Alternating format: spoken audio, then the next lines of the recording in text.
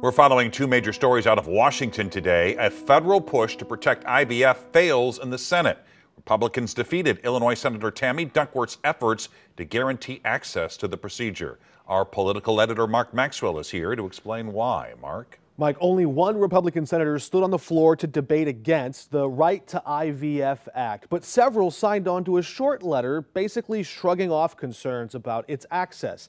They wrote in vitro fertilization is legal in every state and blamed Democrats for waging what they called a partisan campaign of false fear-mongering.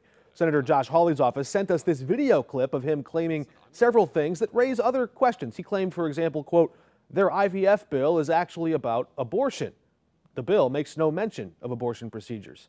He claimed in Missouri, quote, IVF is 100% legal and protected in the law, but just today, a former Chief Justice of the Missouri Supreme Court raised serious doubts about that in an op-ed writing that after the Supreme Court overthrew Roe v. Wade that, quote, Missouri's life begins at conception law also seems to outlaw in vitro fertilization.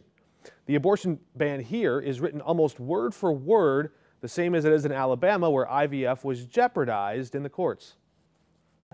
For so many women, that lifelong hope of having children is now stuck in a hellish limbo as they remain uncertain whether more states will follow Alabama's lead. As they're forced to live in fear that Republican success come November would even further imperil their right to try to create a family. Hawley claimed the push to protect IVF was actually targeting religious liberty. His office would not make him available for follow-up questions, but one of our questions might have been the religious liberty to do what? His comment at least suggests he would defend a religious freedom to object to IVF, as the Southern Baptist Convention just did yesterday.